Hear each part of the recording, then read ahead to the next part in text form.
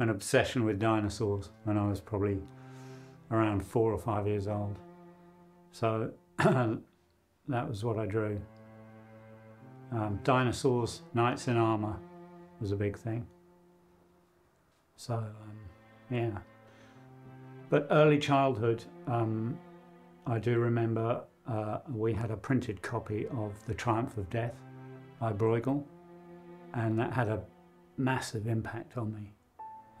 Really powerful kind of feeling it gave me. And those encyclopedic kind of works you can return to, study all the tiny details. So that I remember as being, I think, you know, was quite influential for me.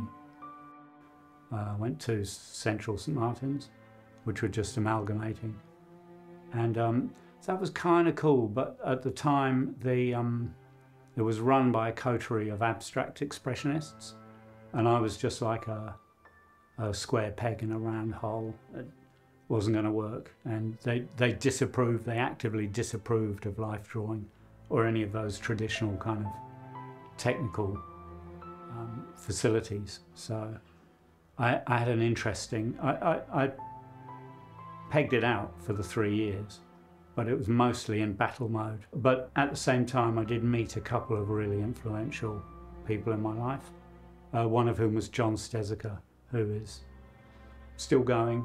He uses printing and collage, and they are quite dark psychological images as well.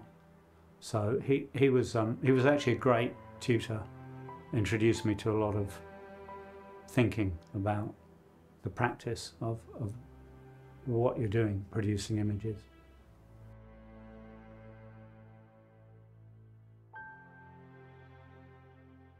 Those Netherlands guys, Bosch, Bruegel, they're a big influence for me. And funny though, because they're dark, but they're also humorous.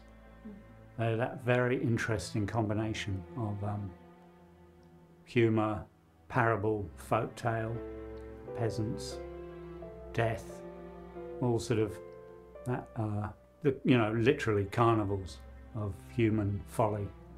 So, I mean, that's definitely, even if it's not immediately visible in my work, that's definitely an underlying theme for me. I mean, I suppose, yeah, kind of psychological aspect too.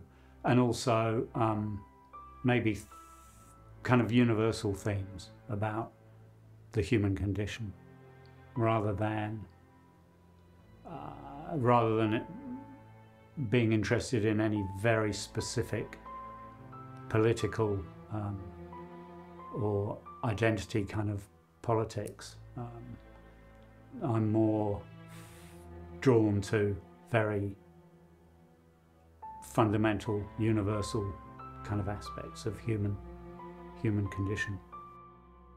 And I've found that not through kind of too much intellectualizing. This is where I've headed through feeling.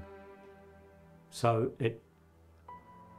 I inevitably, even though I've consciously tried to escape, I've tried to do sunlit vistas, and I do actually have some concepts as well. There may well be a day when that happens, but I'm inevitably drawn back and back and back to this same sky with the same colour range, and it's because they are, for me, it has an intensity and an emotional, a profound emotional kind of key note that I don't seem able to avoid.